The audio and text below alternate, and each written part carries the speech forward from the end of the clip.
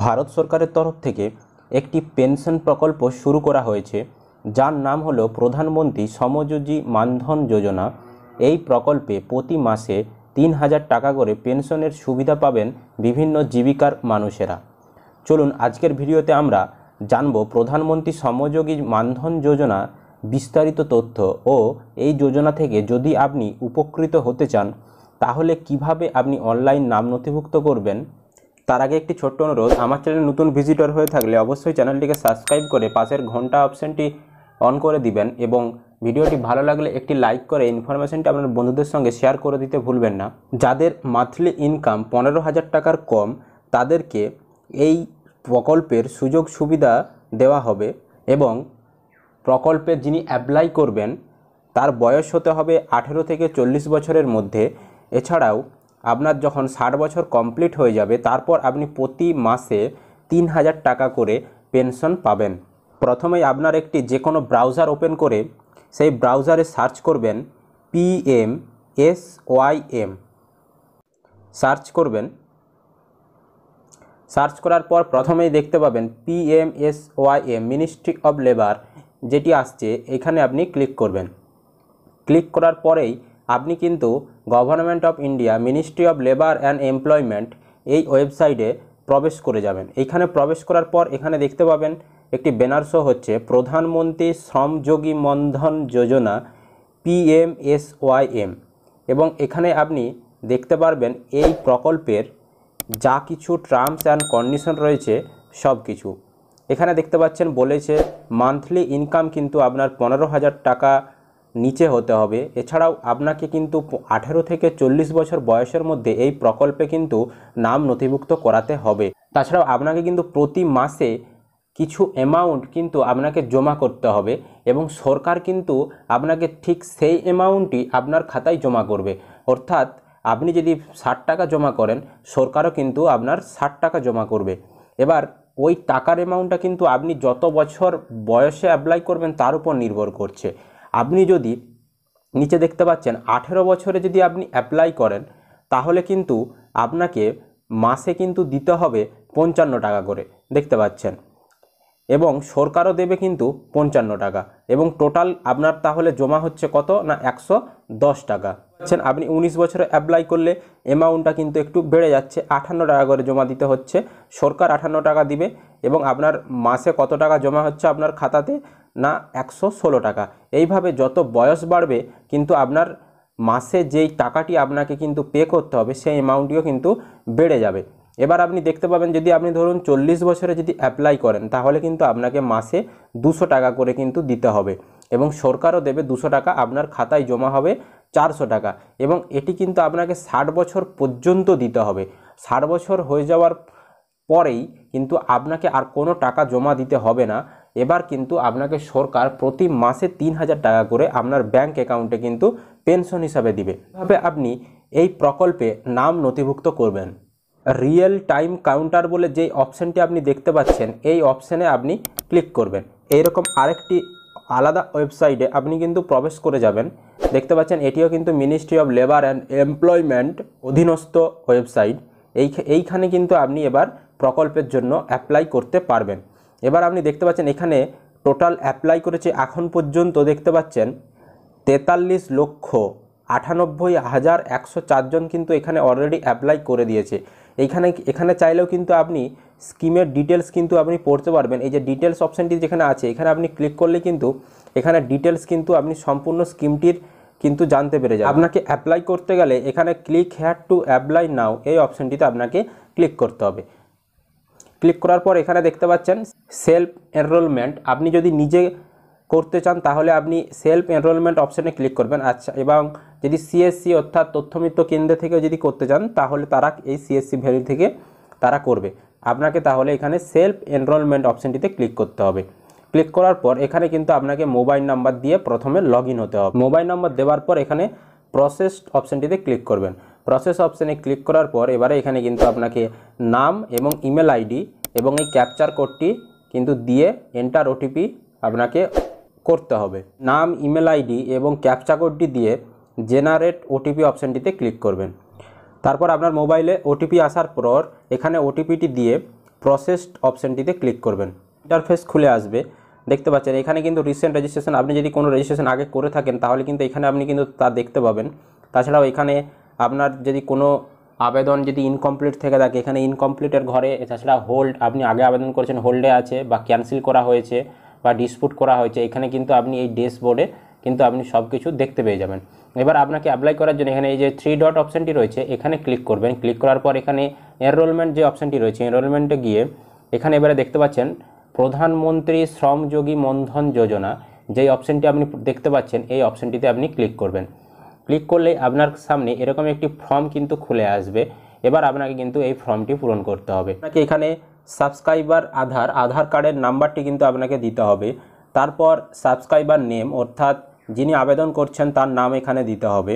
তারপর মোবাইল নাম্বারের জায়গায় আপনার মোবাইল নাম্বারটি দিবেন। তারপর ইমেল আইডি থাকলে আপনি ইমেল আইডিও দিতে পারেন। তারপরে বলেছে subscriber DOB, date of birth, আপনার জন্ম তারিখটা এখানে দিতে হবে। জেন্ডার সিলেক্ট করে নেবেন, মেল ফিমেল থার্ড জেন্ডার, আপনার জেন্ডার এখানে সিলেক্ট করে নেবেন। সিলেক্ট করে নেওয়ার পর এখানে স্টেট, আপনি কোন রাজ্যের বাসিন্দা সেই রাজ্যটি এখান থেকে লিস্ট থেকে আপনি সিলেক্ট করে নেবেন। সিলেক্ট করার পর এখানে ডিস্ট্রিক্ট আপনি চয়েস করে নেবেন। ডিস্ট্রিক্ট চয়েস করার পর আপনাকে এখানে পিনকোড দিতে হবে। পিনকোড দেওয়ার পর এখানে বলেছে NER, আপনি কি নর্থ ইস্টার্ন রিজিয়ন থেকে বিলংস করছেন, ইয়েস অর নো। অবশ্যই এখানে ইয়েস হলে ইয়েস, নাহলে নো করে দিবেন। কোন ক্যাটাগরির অন্তর্গত এখানে আপনি আপনার ক্যাটাগরিটি চয়েস করে নেবেন।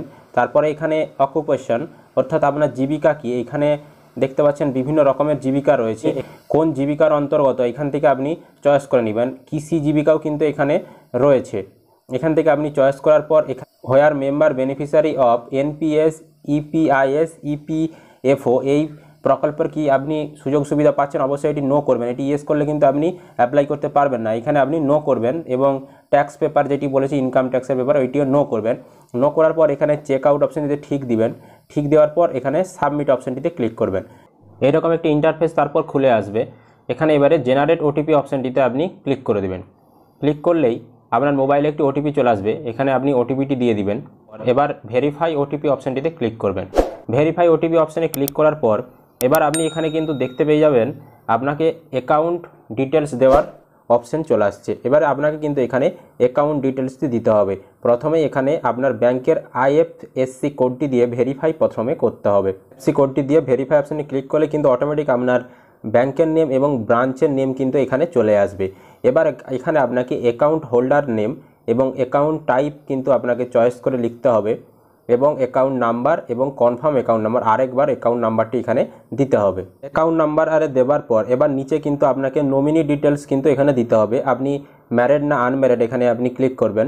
এবার এখানে আপনি কাকে নমিনি হিসাবে রাখতে চাইছেন তার নাম কিন্তু এখানে দিতে হবে। রিলেশন আপনার নমিনির সাথে কি সেটি এখানে আপনি চয়েস করবেন। চয়েস করার পর আপনাকে নমিনির ডেট অফ বার্থ কিন্তু এখানে সঠিকভাবে দিতে হবে।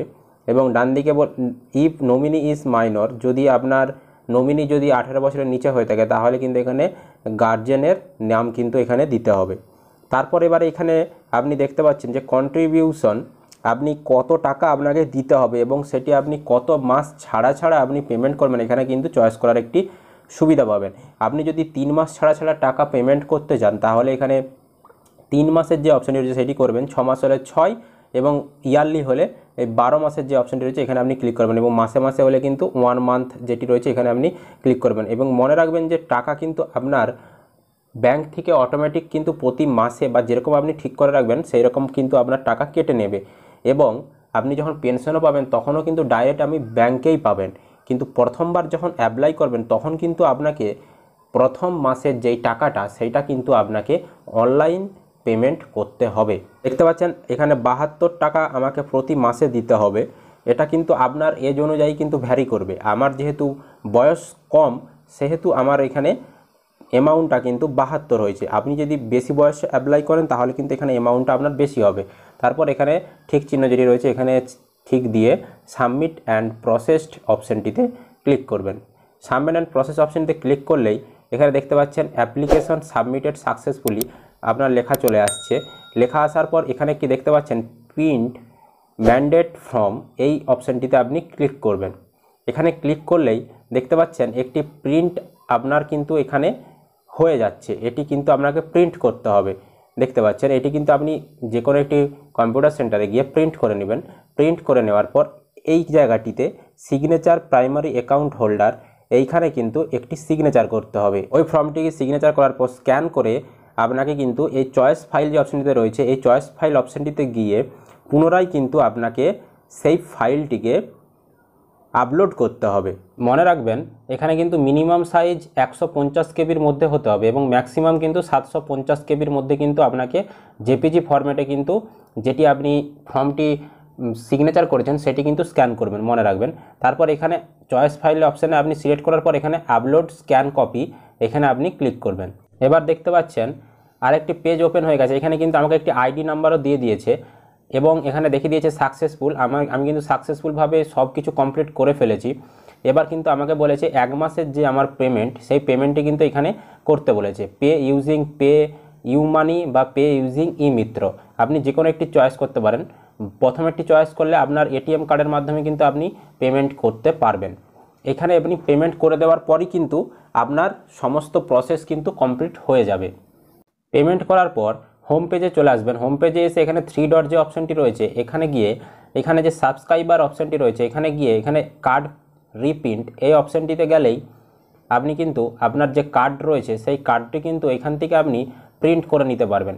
এখানে কিন্তু কি দিতে বলছে যে কার্ড প্রিন্ট করার জন্য এখানে আইডি নাম্বারটি দিতে বলছে। দেখতে পাচ্ছি প্রথমে দেখেছিলেন যে আমি যখন অ্যাপ্লাই করেছিলাম সেখানে একটি আইডি নাম্বার কিন্তু আমার উপরে শো হচ্ছিল। সেই আইডি নাম্বারটি দিলে কিন্তু এখান থেকে আমি কার্ডটি রিপ্রিন্ট করতে পারবো। তাছাড়াও এখানে আপনি সার্চ বাই আধার, এখানে আধার নাম্বার ডেট অফ বার্থ দিয়ে সার্চ করলেও কিন্তু আপনি এখান থেকে আপনার যে একটি কার্ড সেই কার্ডটি কিন্তু প্রিন্ট করতে পারবেন। যদি কোনো কিছু বুঝতে অসুবিধা হয়ে থাকে অবশ্যই আমার কমেন্ট বক্সে কমেন্ট করে জানাবেন এবং ভিডিওটি ভালো লাগলে অবশ্যই একটি লাইক করবেন এবং চ্যানেল নতুন এসে থাকলে অবশ্যই চ্যানেলটি সাবস্ক্রাইব করবেন এবং ভিডিওটি আপনার বন্ধুদেরকে শেয়ার করে জানিয়ে দিবেন। সকলে সুস্থ থাকবেন, ভালো থাকবেন, দেখা হবে পরের ভিডিওতে।